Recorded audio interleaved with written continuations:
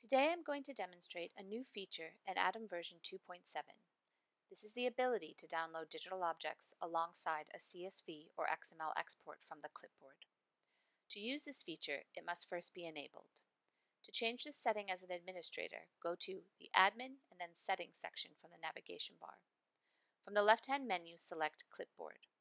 At the bottom of the settings, you will see Clipboard Export.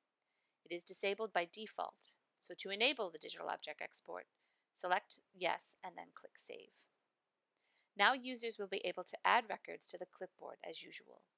But when they go to the clipboard to run an export, they will have the option to include digital objects with their download. When they select this option, the Include Descendants option will be grayed out.